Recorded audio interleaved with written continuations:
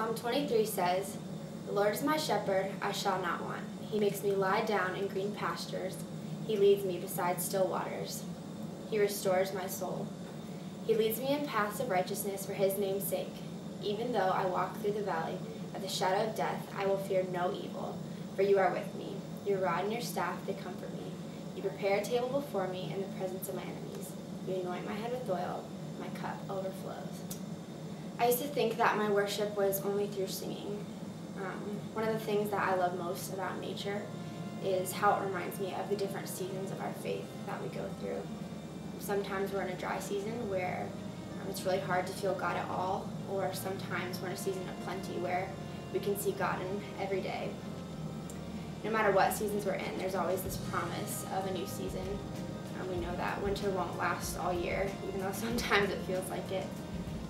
In the same way, we know that if we continue to seek God, that He will give us a new season of faith too.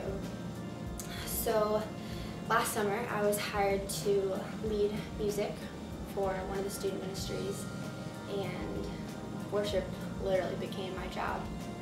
So little by little, I could tell that I was just becoming callous to the words that I was singing, and it became more important for me to lead others in worship before I could lead myself in worship.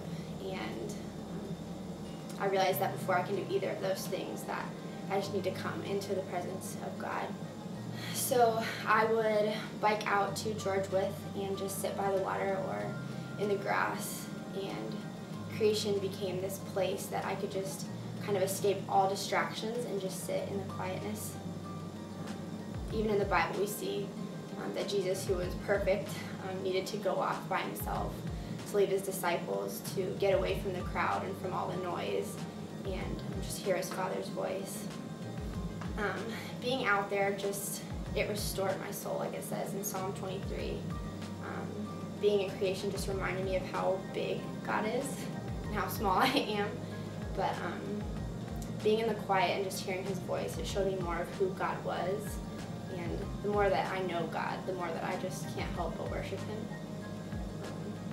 I think a lot of times we just go through the motions, and for me, singing the words to a song but not actually meaning it with all of my heart, and we become so busy just trying to serve God that our hearts aren't all in it. It just becomes hollow worship. I think that God calls us to give our voices and our money and our time and to serve him, but I think that first we're just called to know him, and sometimes that means just escaping from everything we think that we're supposed to be doing and just know him, just stop and listen and hear his voice.